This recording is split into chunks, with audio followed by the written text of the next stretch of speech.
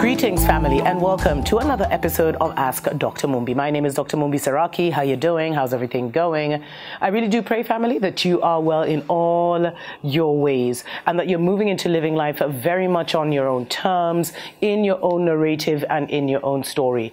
So I recently released on my Patreon this whole story of how Kenya has now, our president has opened up the borders to the entire world. And a lot of my Patreon family inboxed me and were asking me to actually do a show on it and to, to kind of explain the deeper meanings of what is really going on.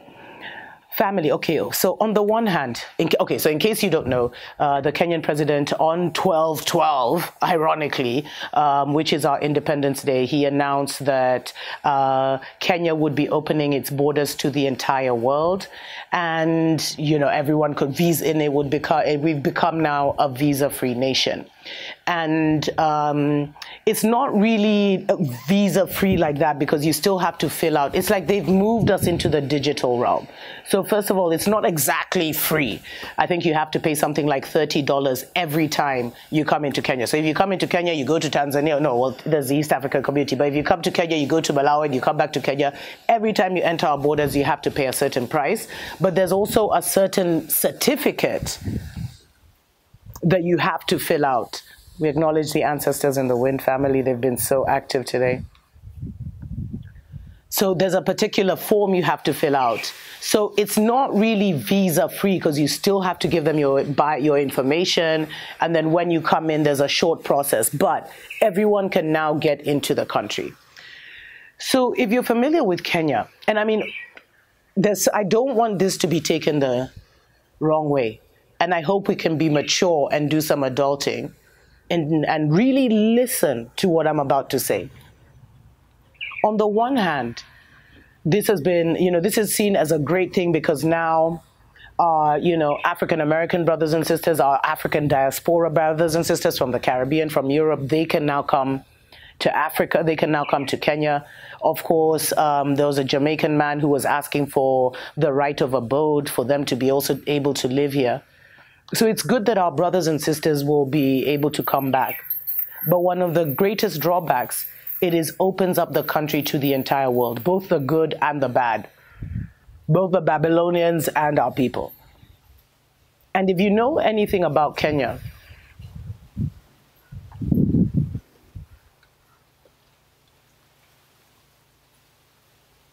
we acknowledge the ancestors in the wind family. There's so much wind and the sun is shining and the ancestors are here.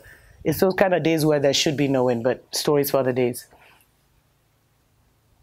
So on the one hand, that's a great thing, but Kenya is actually the gateway to East Africa and Africa.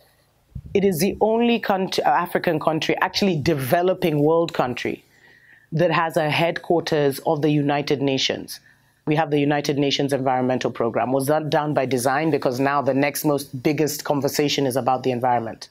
And by the way, they've tried to remove the UNEP from here. That's what it's called, United Nations Environmental Program, from Kenya several times. I think Canada even offered to host it and all these things, but it's still here.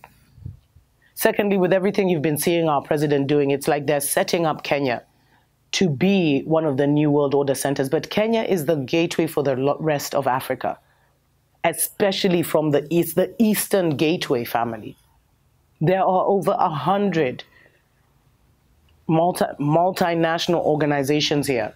Even Monsanto is here. All the ones, all the players you can imagine are all here. All the spy agencies are here. Military presence. And then you see having an actual headquarters of a UN here means that all kinds of characters can come through because all nations have their, because there's a UN, a lot of nations that wouldn't have a presence in other African countries or developing world countries have an embassy here. So it's like, for me, the way I saw it is that they're trying to flood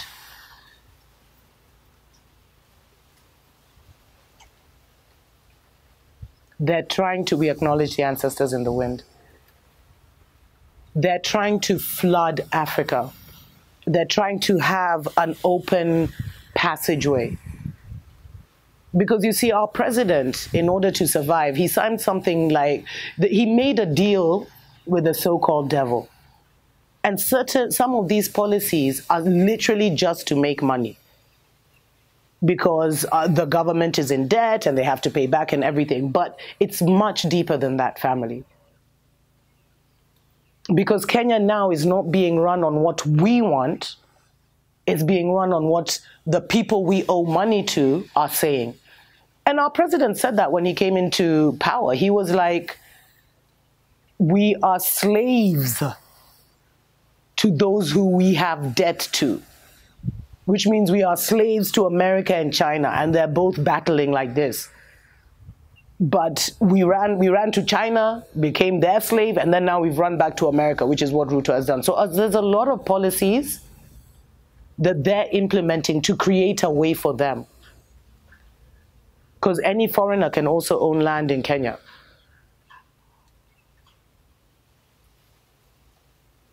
And a lot of people come and they don't leave. So for me, the way I saw it is, it will be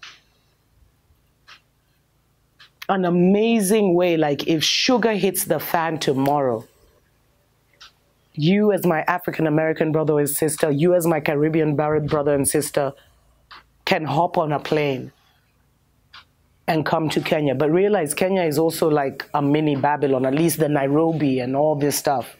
Because if you go to Nairobi now, family, there's a lot of strange people moving in. They're trying to make it like a San Francisco. They talk about how Nairobi is like this, you know, we've bowed too much to the Mzungu culture.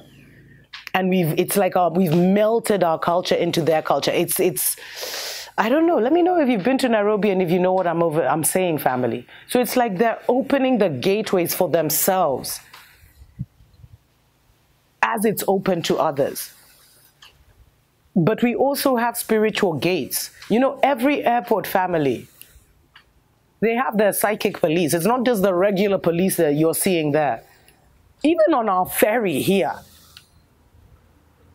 near where I live, they literally have psychic police who are able to say, hey, that one's carrying a couple joints, that one's carrying this, that one's carrying that. Literally, family.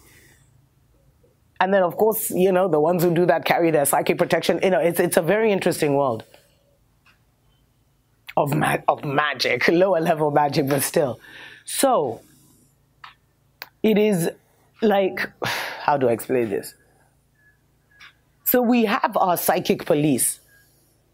But there's a certain way that they're trying to flood this nation when sugar hits the fan in the other part of the world.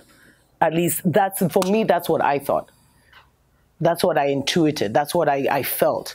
They were trying to flood, totally flood Africa with so-called undesirables, especially when we start seeing things happen. But you know, their time is up, family. That whole narrative and that whole storyline, they've lost control of it. Africa's rightful rulers are now here. And as I was saying, there are psychic police, there are psychic barriers, there are psychic walls. And somehow, whatever they intend for bad always turns out for our highest good. And to our African family across the world, with everything that's happening in Babylon right now, at least you have a way in, is what I would say. And I'd be saving up, I'd be doing research. Because in fact, the first flight of visa-free tourists arrived, I think, a couple of days ago. They've already rolled this out. It's already happening. But they will not be able, regardless of what they try now, because they're trying physical things that won't work. They will not be able, family, to so-called flood Africa or to overwhelm us with the wrong kind of low vibrational people. It's not going to happen. It's like where I live in Diani, family. There's so many empty houses, like almost 100 to 200 empty houses of people who came, They fell in love with this little island. They built they built mansions, beautiful mansions. Then they went and they thought they were going to move here when they retired, or they were going to move here, whatever. A lot of them have died off, but they didn't tell their families about their homes because it was like their secret paradise. Maybe this was on Epstein Island. I'm serious.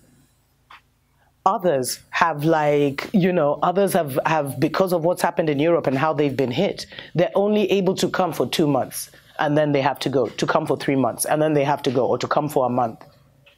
So this shows you that they can build, they can do everything. But if the energy rejects them, the energy rejects them. And so these are interesting times, family. These are very, very interesting times. Make sure that you're focused on the great, hey, Errol, make sure that you're focused, family, on the great transition that we are having. Make sure you're focused on the positive and that you're sending your love and your prayers of protection to Mama Africa. TUKO, PAMOJA.